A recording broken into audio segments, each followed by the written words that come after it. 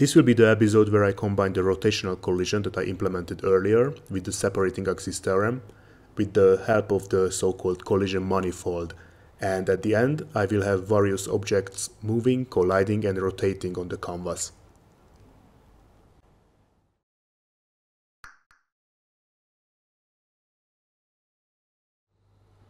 In the last episode, I modified the ball, the wall, the box and the capsule classes so that they now all have the same properties and the same methods, sometimes even with the same values. And I often refer to them as body objects anyway, so it's time now to create a parent class for them called body, and they will inherit their properties from that class.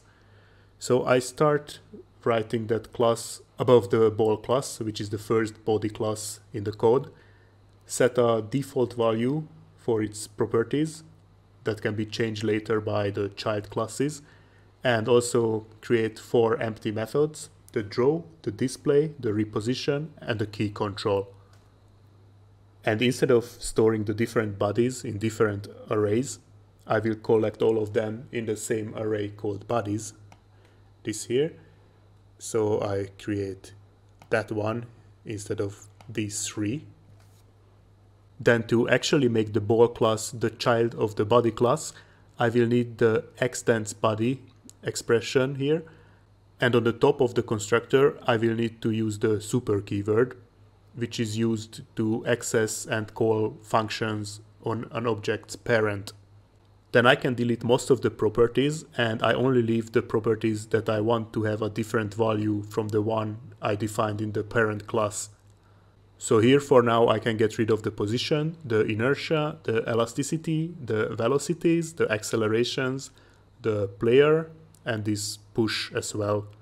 Basically almost everything. And I'm going to do the same with the other 3 classes.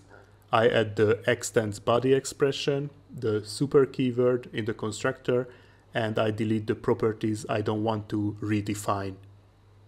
In the wall class, I can also get rid of the key control and the reposition methods because I cannot control the wall objects with the keyboard. And then in the main loop below, I only need to iterate through one single array, the bodies I just created, and I can basically get rid of all of the previous iterations and start a for each loop on the bodies. I call the draw method the key control if the player is true. Then I have a little space for the collision handling with the SAT. And finally the display method, which is empty at the moment for every object, and the reposition method. And I want to apply the separating axis theorem from every possible body pair. And I use a for loop for that, and I copy the SAT embedded for loop that I have here below into the for each loop. And now these 2 capsule objects have been pushed into the bodies array at the moment they have been instantiated. So I think I don't need these. And if everything went fine, then things should work the same way as they did at the end of the last episode. Which is not the case. And I also don't have any error messages, so I need to check what I forgot myself. Okay, so I made a typo in the body class. One of the properties should be called angular velocity instead of this acceleration velocity or whatever I meant by that. And now it's like it was before, which is a good sign. Instead of these capsules, I'm going to test for one of each bodies. So I want to have a capsule, a ball, a box, and a wall object. And the player of the ball will be true. And I check the canvas. And it looks that I'm ready to apply the penetration resolution, the collision response function that I have already implemented before. And in the SAT function, I have already found the collision normal and the penetration depth. Those are the 2 variables I need for the penetration resolution. So I go to the main loop and I use the same method as last time. pushing away the two objects along the collision normal proportional to their inverse masses, so that the sum of these pushes equals the magnitude of the penetration depth. And I go to the canvas, and it looks like something's missing. The line class doesn't have a position property, although it should, since it's a shape. So I go and give one the central point between the two vertices. And this will hopefully make it work. And the penetration resolution is doing something, although here I can see that the ball is making jumps sometimes instead of getting pushed away. And the reason for that is that in the SAT I swapped the axis direction so that it always points away from the collision vertex towards the other object's edge. But if I want to do a penetration resolution, the axis direction always needs to point towards the same object, regardless if its vertex is colliding or not. So I want the axis to always point towards the first object from the second object, and to decide that, I check if the maximal projection along the axis is larger for the first object than for the second object, and if not, then I swap the axis direction. Here I have already used that condition, and if it was true, then I swapped the axis already. And that means that if I did that, then I have to swap it again, so it goes back to the original position. And that happened when the vertex object was set to the second object, so I can use that as a condition here. And then I can be sure that if the first object's projection along the axis is larger than the second one's, then the axis will always point in towards the same direction. And I try the penetration resolution again. And now it seems to be working. So I will leave it like that, and I move to the next step, which will be the collision response. To be able to apply the collision response, I need one more variable, and that's the contact point. The SAT function already returns with a collision vertex vector, and I can check here with the test circle function if the result looks acceptable.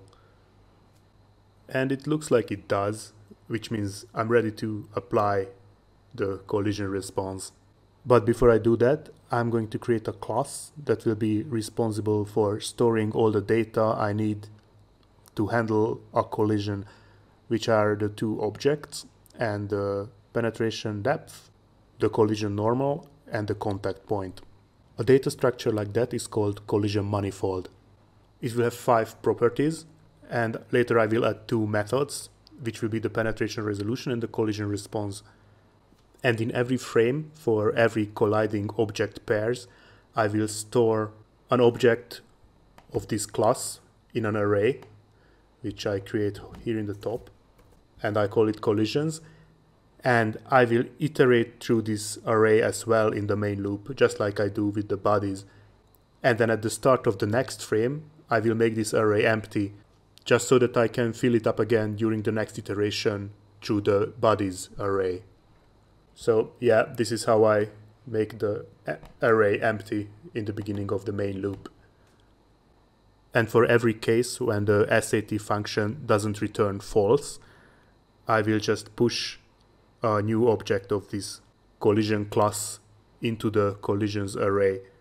So here are the 5 variables I need for a collision manifold, and I push those data in this collisions array. First I put the iteration here right after the iteration to the bodies array, and I will call the penetration resolution and the collision response methods for each element in the array. And then all I need to do is implement those methods inside of the call data class that I just created. I will start with the penetration resolution, which is the same 3 lines that I have already used quite often. I just need to write it with different variable names. And as for the collision response, I use the same algorithm I did for the two colliding capsules, because that algorithm can be applied for any other objects as well. It will work with boxes, walls and balls too, because it's just the implementation of the physical laws of a two-dimensional collision.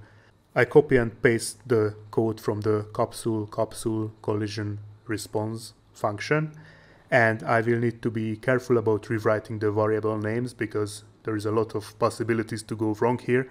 But once I'm ready, I can try it out by calling this method in the main loop. Just a few little changes before I actually try it out.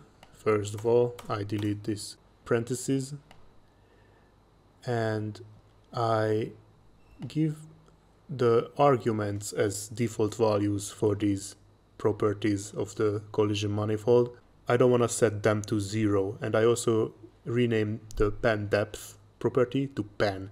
Then I go to the body class and I set the default value for the elasticity to 0 instead of, no, to 1 instead of 0, so that I can see better if there is something wrong with the collision.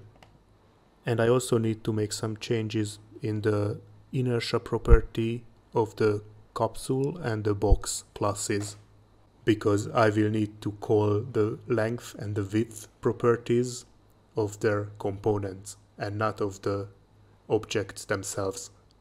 And one more change I need to make is here in the collision manifold, I call the normal, the penetration and the contact point, while down below I put the penetration in front of the normal. So I just swap these two, and then the collision manifold will get the proper variables.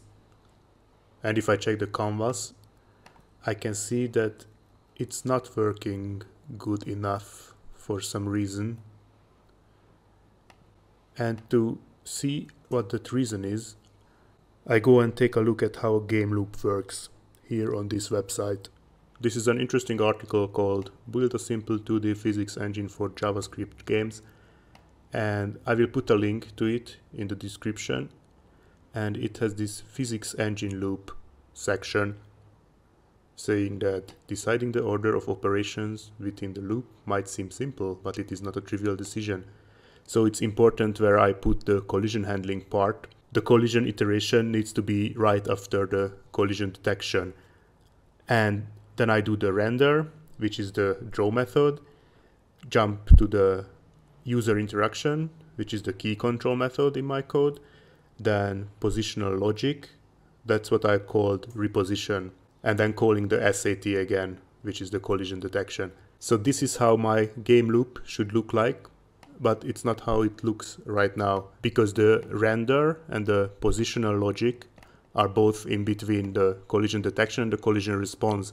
If I want to follow that game loop flowchart, then the render, the user interaction, and the positional logic, which is the draw method, the key control method, and the reposition method, they need to follow each other directly, and so do the collision detection and the collision resolution. So I will need 2 for each loop through the bodies array, and I put the second one above the one that I already have, and that new one will have the render, the user interaction, the positional logic, and then after it's done, it will jump to the next for each loop, which consists of the SAT function, and the third step will be the iteration through the collisions array, and this is how my game loop will look like instead. Then check the canvas again.